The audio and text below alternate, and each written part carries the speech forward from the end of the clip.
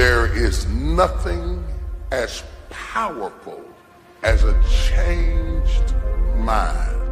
You can change your hair, your clothing, your address, your residence.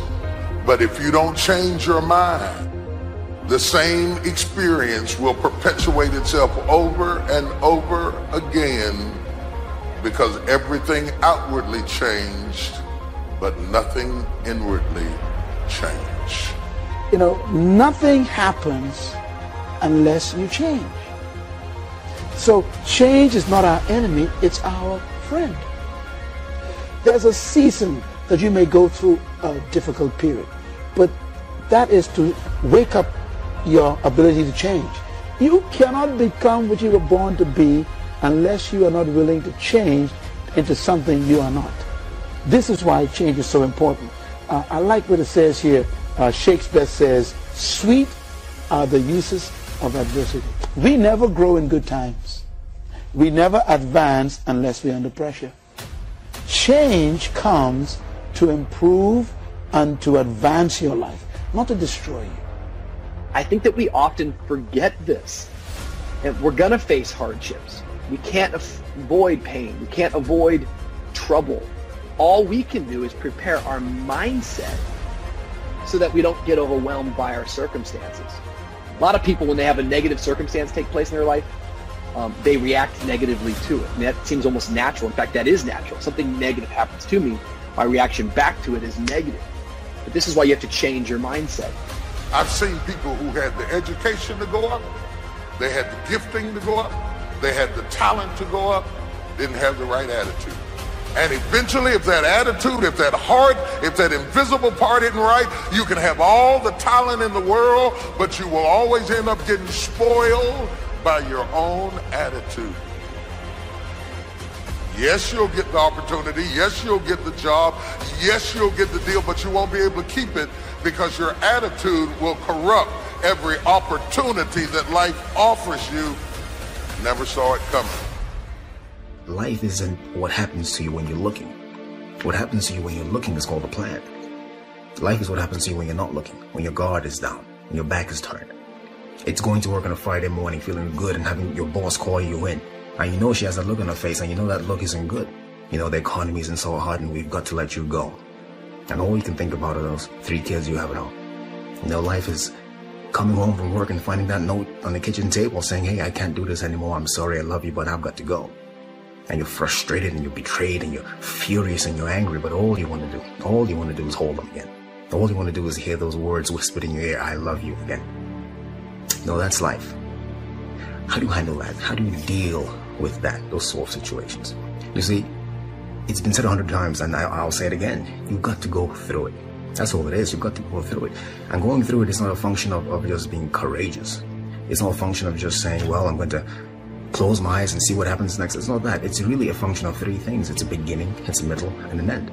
And before you go through it, there's a choice. You make a choice to say, well, I'm either going to stay here or I'm going to be over there someday, somehow. It's a choice. So going through it and thinking about these 3 steps, beginning, middle, and end, you know, you can really save yourself a lot of trouble. And you can discover something more about yourself. It's called life and it's not personal. Stuff's going to happen.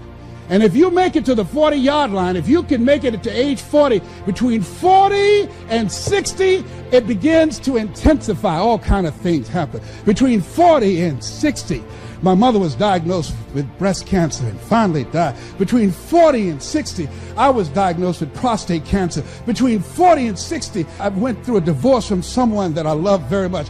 Between 40 and 60, had a nationally syndicated talk show, highest rated, fastest canceled talk show in the history of television. Between 40 and 60, oh, life put a whooping on me. It ain't personal. It's called life. You know, I was homeless, man. I mean, you know, you're in a position where you're going, I got nowhere to go except up. I might as well keep hustling. I was in comedy. I just wasn't making nothing. All the money I was making, I was sending back home to my wife and kids. That didn't last long. She got tired of that real fast. But I couldn't go back to Cleveland because I wouldn't have enough money to drive back down south to perform. One time I drove to the house in Cleveland. I finally got enough money. I drove to the house in Cleveland and everybody was gone. I didn't see my kids for almost 2 years. They just left, boarded up the house. So next thing you know, I'm in the car. I lived there, but it taught me determination, man. I'm a really, really determined person. It also taught me that no matter what happens to you, it ain't over. I was determined to be something. As long as God wakes you up, that means he ain't through with you yet. There is nothing as powerful as a changed mind. The only way off of welfare is to change your default settings. The only way to get a good education is to change your default settings. As long as you're programmed with what you can't do and what you can't be and what you can't have, you will never get up. But I dare you to go into your phone booth like Clark Kent and spin around and come out Superman and say, wait a minute, I'm better than this. I'm getting ready to change my default setting. I will not let you abuse me. I will not stay. There is nothing as powerful as a changed mind. So, the first thing you have to think about when you're going through something is very simple. It's, I'm not where I want to be, but I know I can get there. I have faith that I'm going to get where I want to be. So yeah, go through the grieving process. Grieve. Accept that. Say yes to that. You know, one day you look up and, you know, you're still in pain, you're still hurting, but you realize that, hey, it's not as bad as it was. It doesn't hurt as much as it did. And I'm going forward. I'm moving forward. And at some point you emerge, you get to the other side, and you know that, hey, I haven't forgotten, but the pain doesn't hold you captive anymore. You're not crippled by the emotion, by the experience.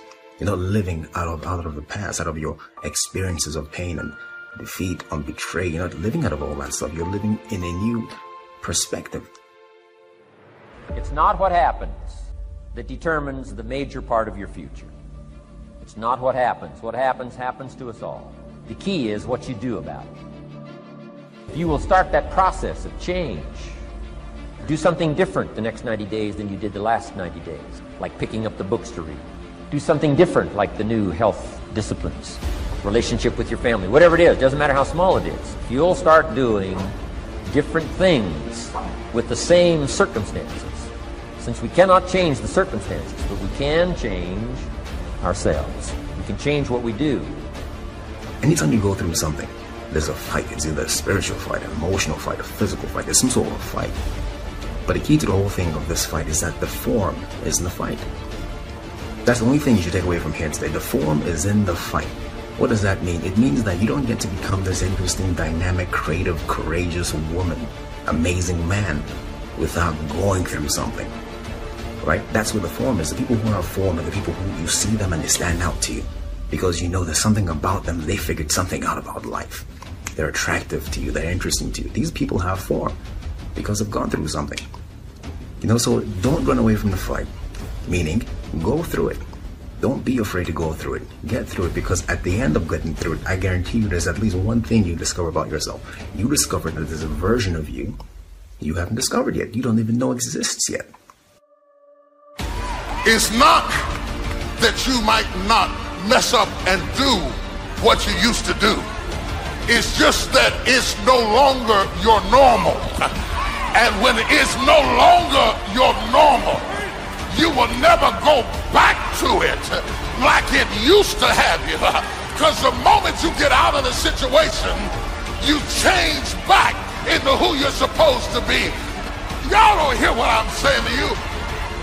Both the pig and the sheep can fall into the same mud, but the difference is in the default. The pig is defaulted to lack the mud. The sheep has a default that says, I don't belong in this mess. I might be in this mess, but I don't belong. I don't have to tell you things are bad. Everybody knows things are bad. It's a depression. Everybody's out of work or scared of losing their job. The dollar buys a nickel's worth. We know the air is unfit to breathe and our food is unfit to eat. We sit watching our TVs while some local newscaster tells us that today we had 15 homicides and 63 violent crimes, as if that's the way it's supposed to be. We know things are bad, worse than bad. I don't want you to protest. I don't want you to riot. I don't want you to write to your congressman because I wouldn't know what to tell you to write. I don't know what to do about the depression and the inflations and the crime in the street. All I know is that first, you've got to say, I'm a human being. God damn it. My life has value.